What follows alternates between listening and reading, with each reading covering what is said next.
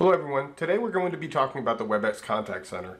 My name is Patrick Kinane. I'm a Marine, I'm a Cisco Press author, I'm a CCIE, but more importantly for today's topic of discussion, I am a certified Webex Contact Center expert.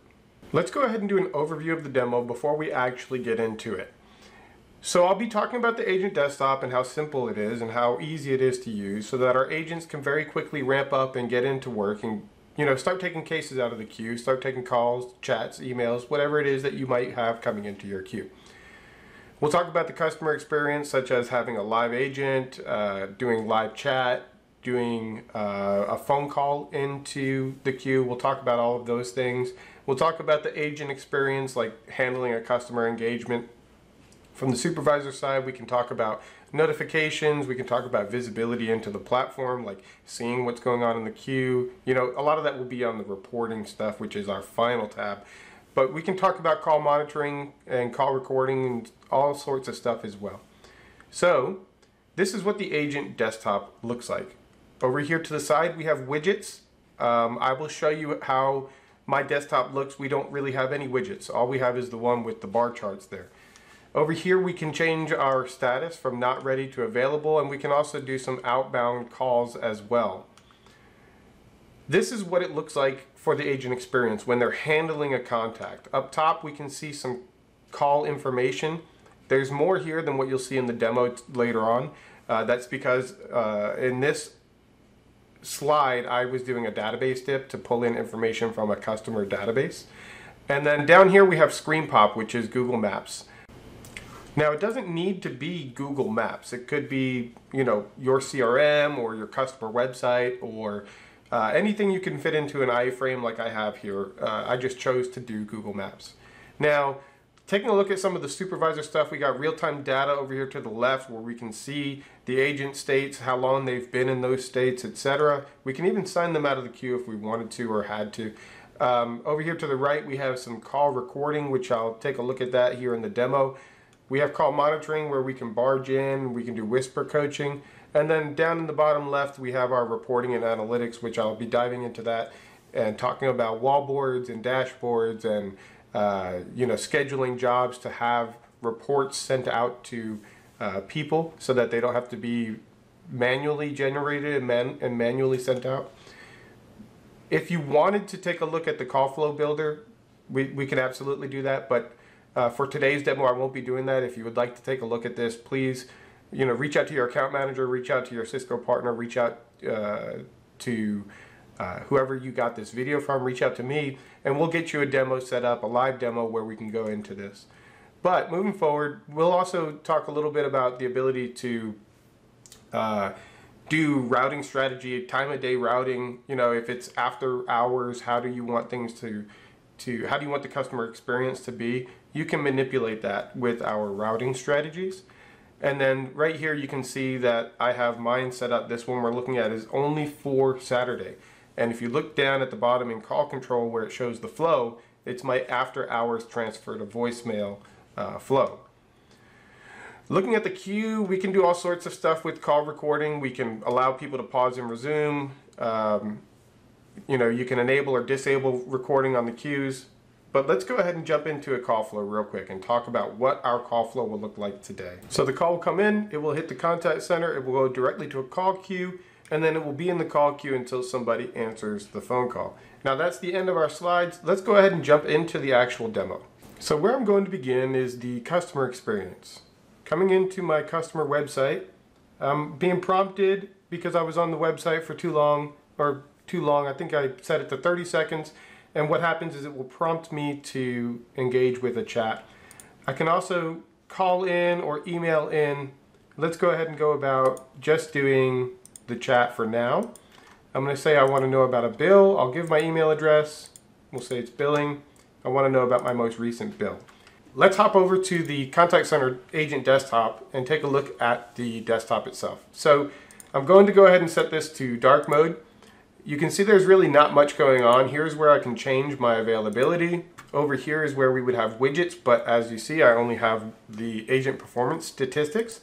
That allows our agents to see their average and see how that compares to the average of the team as a whole. With that said, let's go ahead and go into the available status. And our chat comes in. You can see I get visual and audible notification of their being in the queue. And it comes directly to me, and I can do pre-canned responses. Now, before I end this chat, I want to show that you can do transfers, and you can transfer to agents or you can transfer to queues, and you can also do a conference, but for that one you can only conference to agents. You can't conference to a queue. The good thing about it though is that you can conference with anybody, whether they're available or not, and they just choose whether or not they're going to accept the conference. Now, let's go ahead and end that out. I'm going to get put into an auto wrap up, but I'm going to mark that as billing. And now my aux code is there. Let's go ahead and put a call through the queue. Hopefully you can hear the dial tone. And I'm going to hit redial call. And this call is going to come into the queue now, just like how we had it go into the contact center, go into the queue, and then waits for somebody to be available. In this situation, my agent's already available, so the call goes directly to my agent. Now, because I did not do the database dip, there's a lot less information here. But as you saw in the PowerPoint slides before, I did do a database dip and I pulled in a lot of customer information like email, account number, all sorts of stuff like that, all based off of the calling phone number. Now, the agent can put the call on hold. They can do a console or a transfer, very much so just like in the chat that we just looked at. They can pause the recording if need be, say for example to collect some credit card information, and they can end the call. But again, there's really not much going on here. So let's go ahead and end that call and switch over to a different team where you will see the entire agent desktop will modify itself, including the icon up here, because I have two different agent desktops for my two different teams. Now you can see up here that I have my Cisco logo. I have the ability to do outbound campaigning. I still have my agent performance statistics here. I have a widget for Google Maps, a widget to see callers in queue. Let's go ahead and put a call in the queue just so that it will pop up. Let me make my agent not ready. They're already not ready. Thank you for calling. And then also we can see agent state real time. Let's go back over here to see the call in queue.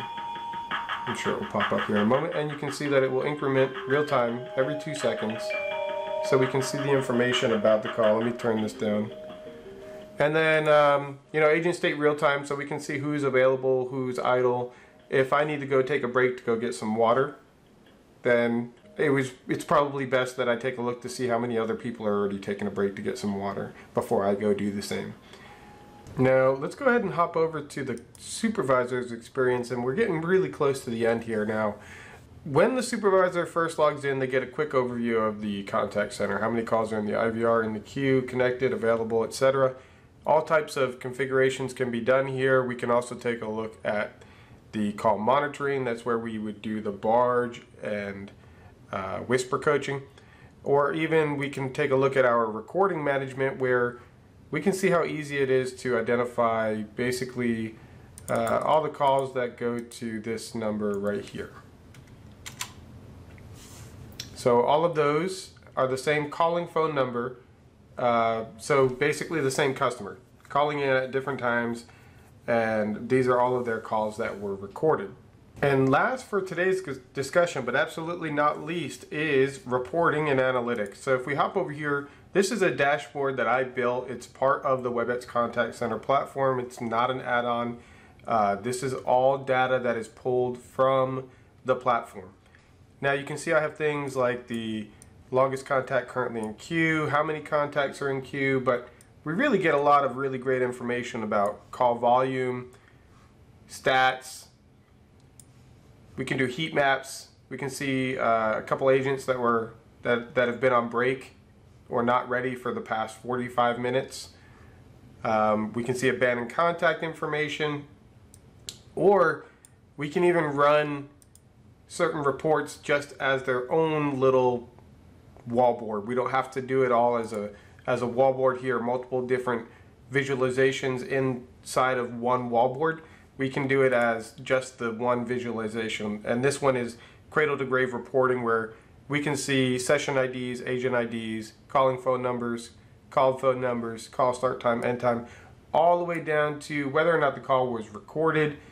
And we can even see the wrap-up code of the call right all the way over here. So we get the entirety of the phone call all here in one report. We can also take these reports and say, for example, this one here, the cradle to grave, we can click on schedule jobs and then go ahead and actually create a job name for it, do all sorts of other great stuff, get it sent out to people. And then that way we don't have to do this manually. We can have it sent out on a schedule. But this is just scratching the surface with what our contact center can do. This is just showing that it simply works. There's so much more that we can do with our platform. And if you'd like to see any of it, please, please, please reach out to us. We'd love to talk to you. Thank you for your time today.